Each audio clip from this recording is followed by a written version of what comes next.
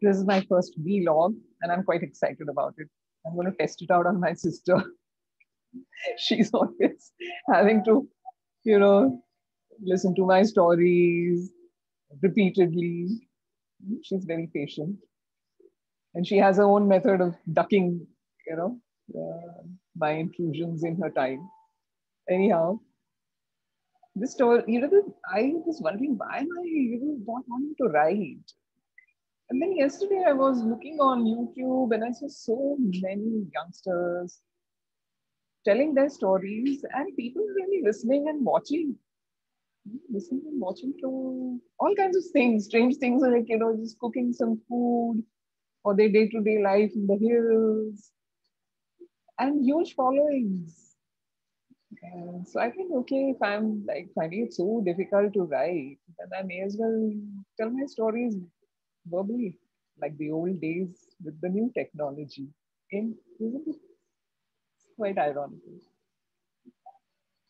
Previously, stories were all verbal. Now, so let's look at one thing which I have found. That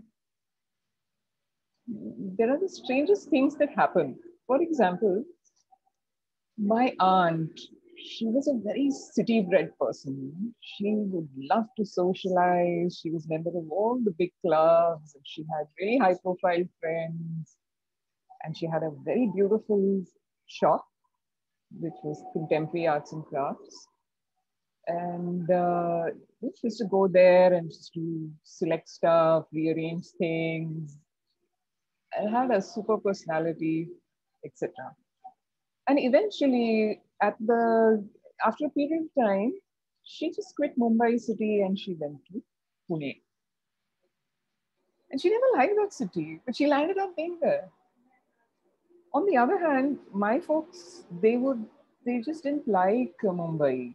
My dad was in advertising, and at one point of time, he just gave it all up, and he went on a painting trip to the south. And my mom was like, "Oh, where's the next meal going to come from?"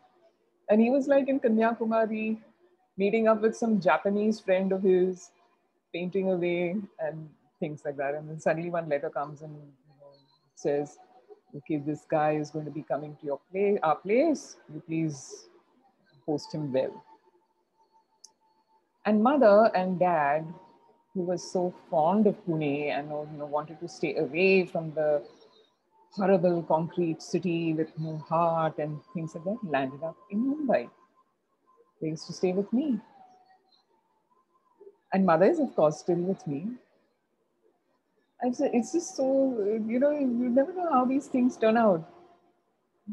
I thought my aunt would be always like going to Bombay gym and raising a toast and stuff like that. And she landed up staying in Baner and, speaking to me about a peepal tree that was rustling so beautifully and how she was listening to music while that was going on and etc. That was one really strange, thing. Can't explain it. Now another one is I stay right next to the station here. And now, because there's a lockdown, you can't hear all the sounds of the train. But otherwise, they're just whizzing past my window. And according to my brother in law, one day one of those is going to derail and land up at my dining table. Anyhow. So I stood one day in the kitchen window and I looked outside and I said, wow, how nice, because it's just the tracks. And there was a puddle of water just outside the compound wall. There was a huge trench before the track started. And that trench, the water used to fill, and then these bulrushes, used to grow wild and high. And there used to be kingfishers. So, in one nice rainy day, I was standing on the window and watching this thing. It was looking so beautiful. And I told my husband, doesn't matter that we're next to the track, nothing ever is going to come on the other side. So we have really open space and so much of greenery. Some minor sound going past train and all, forget it. Shut the windows, you're not going to hear. And believe it or not, what has come right outside that compound wall is a huge station, the Ram Mandir station. Whoever imagined? This is strange coincidences. I mean, I've told my daughter, don't ever make any, very kadak statements, like otherwise you land up like Bhishma on a bed of arrows. Always keep it flexible, keep it open for possibilities. That's what I feel. So that's another strange incident. I have several such, peculiar, what should I say? You imagine something, and something else happens.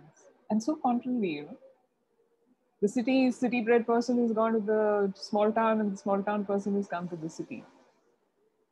And eventually, it doesn't really matter, because her mother is quite comfortable because it's a green, nice locality, and she can just roam around and enjoy the trees.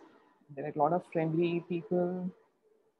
This colony still has the old type of middle class, which is bother to acknowledge each other, though the haughtiness of success is slowly creeping into some.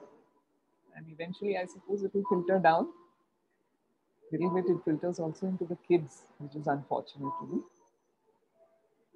But mostly, it's a friendly place. Each one is concerned about the other. So it's a good. Uh, I have some more of these very strange